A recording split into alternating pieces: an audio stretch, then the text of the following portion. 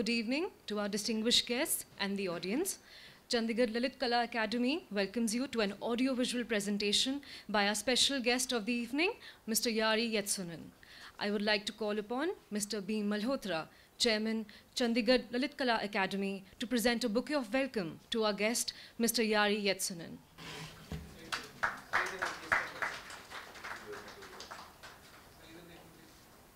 I would like to request Mrs. Deepika Gandhi, Director, Le Corbusier Center, to present a bouquet of welcome to Mrs. Jetsonen. Thank you, ma'am. We would also like to welcome Mr. Kapil Setia, Chief Architect, Chandigarh. We also extend a warm welcome to Architect S.D. Sharma and Professor Rajneesh Wattas. Now I request Mr. B. Malhotra to kindly address the gathering. Good evening, everyone. Respected JARI Jetson ji, Mrs. Jetson, and Kapil Setia ji, Chief Architect, S.D. Sharma ji, Professor Rajneesh Wattas ji, और मैं और भी काफ़ी सारे बैठे हैं. अब मैं एक एक का नाम तो मुश्किल है थोड़ा. तो I welcome all of you. Architecture students, थोड़ा आर्किटेक्चर कम्युनिटी से भी आज काफ़ी आर्किटेक्ट मैं देख रहा हूँ पीछे. मैं आपको ये कहूँ कि आज की हमारी जेंट्री बिल्कुल अलग से है, तो वो भी गलत नहीं है. और दूसरा, this is our Chandigarh Lalit कला academy is connecting art and architecture since last 2 or 3 years. So we have started the event not only art and architecture, both are sister brother, I will say. And first of all, in this series, we started B.V. Doshi from Ahmedabad, then Sirish Berry from Kolhapur. Then we have organized architecture competition and exhibition, M.N. Sharma Foundation. And we are also very thankful to Professor Rajneesh Wattas, who is all coordinating all these architecture events. So thank you very much, sir. और दूसरा जो है हमारा, we are honored with your slideshow. Lalit Kala Academy feel honored. And he has written so many books, talks, workshops in his credits. And I also thanks our CLK staff member and others who have helped in this presentation. So thank you very much. Thank you, sir. I would now like to invite Professor Rajneesh Wattas to share some words on the note of architectural photography. First of all, I'm a very happy man today, personally, because I remember that wonderful evening when JARI and his wife, his son-in-law, and we spent a very warm, cozy evening together at my house, and he had come here to photograph the Capitol complex and the Corbusier's works in the city. And somebody, I think I can be safely re-christened as the Raju guide of the city, because somebody says that, that fellow so-and-so, he'll probably help you around. So that's how our connect started. And at that point of time, he talked about this, this idea of exhibition, but he was stopping and limiting himself to Delhi. So I egged him on, if you don't bring it, the work of, tomorrow's exhibition is there on Corbusier and Alvar Aalto. If you don't bring it to Chandigarh, then Corbusier will turn in his grave. Thank you, sir, for your wonderful words. Now we move on to the audiovisual presentation. JARI Jetsonen is a Finnish photographer who has mostly focused on photographing Finnish architecture. He has photographed Aalto's architecture for over 20 years and also world bathing culture. He has designed exhibitions and has been the author of 15 architecture books. His projects include exhibitions on bathing culture, 3 continents bathing, Finnish sauna, Japanese furor, American Indian Inipi, of which he was awarded the Finnish Sauna Society Prize in 2003. Since 1986, he has taught the basics of architectural techniques, including measured drawings, building architectural models, and architectural photography at several universities and workshops in Finland, Japan, United States, and Turkey. In his photographs, he would like to show people the same way he sees nature through material and tradition. His latest exhibition is Reflections, Le Corbusier, and Alvar Aalto. With this, I invite Mr. Jari Jetsonen to present his audiovisual presentation titled Nordic Lights, Thoughts on Architectural Photography. Also nice words. It's for me and my wife Sirkka-Liisa, it's a great pleasure to be here in the architectural Mecca, Chandigarh. So I think so this is somehow the highest point on my career, so I'm a bit nervous.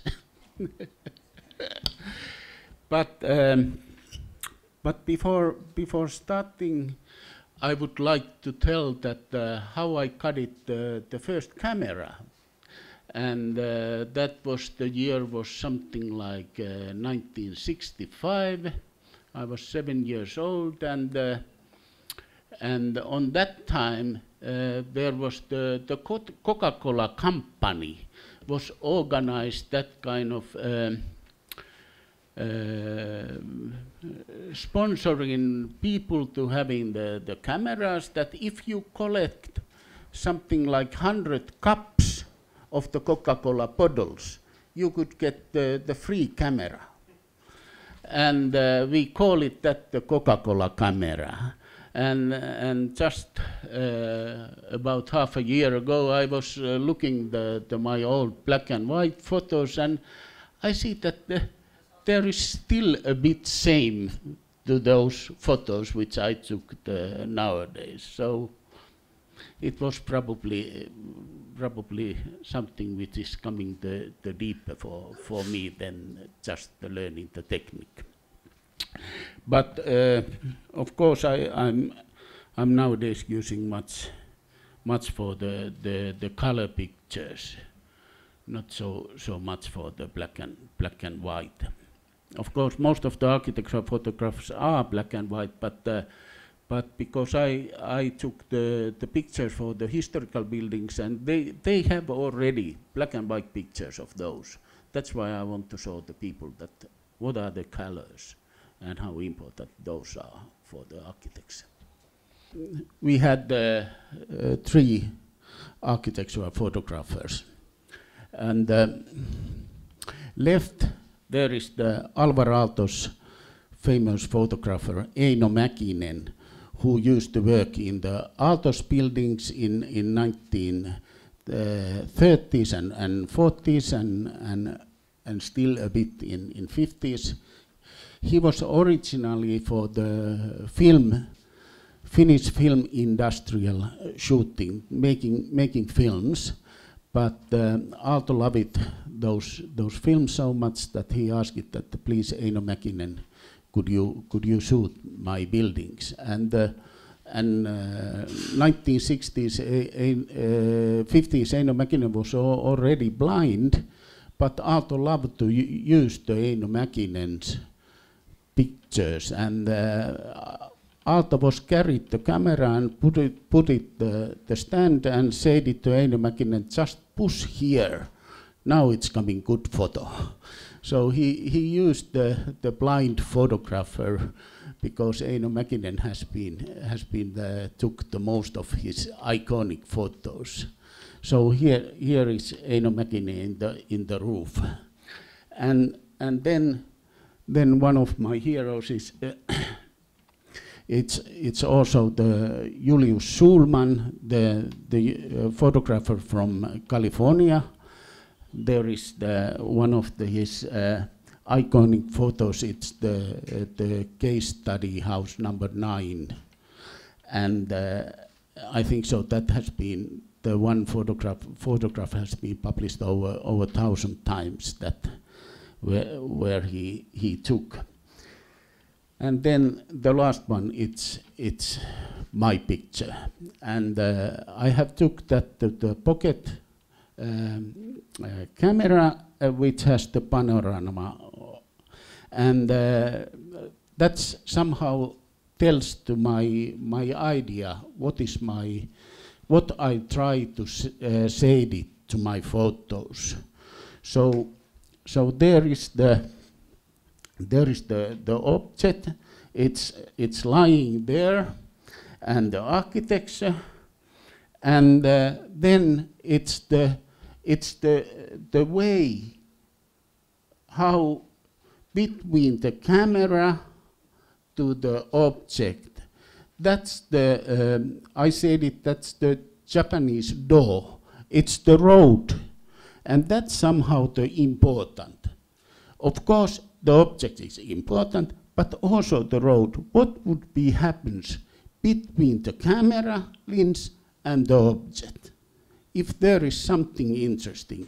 So now I'm there, and then you can see the part of the building.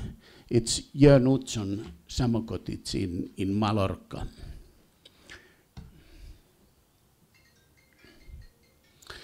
Okay, and and this photo has been taken in the January, the 4th of January. It's one of the Alvar Aalto's building in the Helsinki center. Originally, there has been in the film, but we couldn't work in the program. Didn't work it here. But so next. So here we can see the building. It's Enso Kutsaik office building in Helsinki, and this is in the July. So lots of light, totally different in the winter time than in the summertime. It's the white marble building.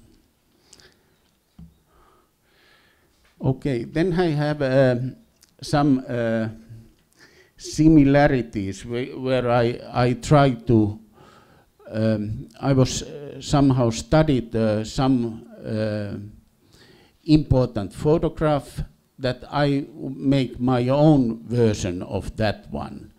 That is the Finnish national landscape, Koli. You know that the Finland, it's 100,000 of lakes country. So this part, it's near to the Russian border. It's our younger daughter who is standing there, and I said it that please look the horizontal, look at somewhere far. So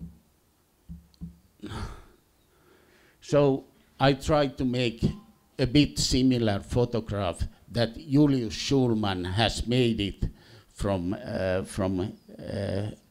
his daughter in Mexico. So it was my version of that one. Also, the Julius Schulman case study house. This is that the left. It's that the legendary photo from there. So I took the photo that where those two girls has just moved away in the daytime. So it's a bit the same moment, but happens for the next day. Then Eino Mäkinen's picture from Alvar Aalto in the Vuoksediska church, and I took the picture to my daughter in the same church. So these are something that I have been testing that how the famous photos has been working in my palette. And then this is Ezra Stoller photograph from MIT building. There is the black and white and my color photos on the right from the same place in the spring. Okay, and this is what was the architect? Philip Johnson, sorry. His glass house in near to New York, and that's interesting. When we visited there, it was that wasn't the smoke or fog. It was there was the water artist who has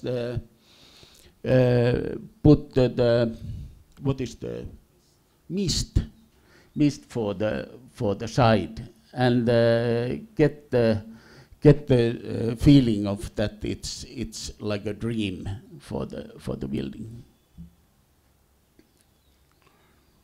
And these are also from that Philip Johnson glass house. And this the reflection, the windows to the side, they are like a mirrors.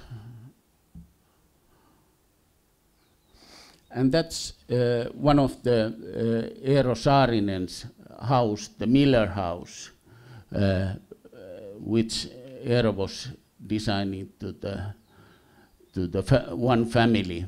And these are, I want to show that how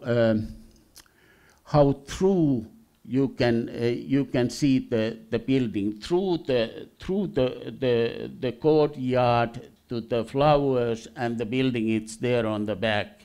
Also in the terrace, it's through to the terrace, and then the garden it's back. Then it's also through to the main door and the main living room. It's on the back. I don't know why it doesn't focus it well, but okay, I don't. And this is through to the dining room to the garden. Eero Saarinen was also the designing for the furnitures.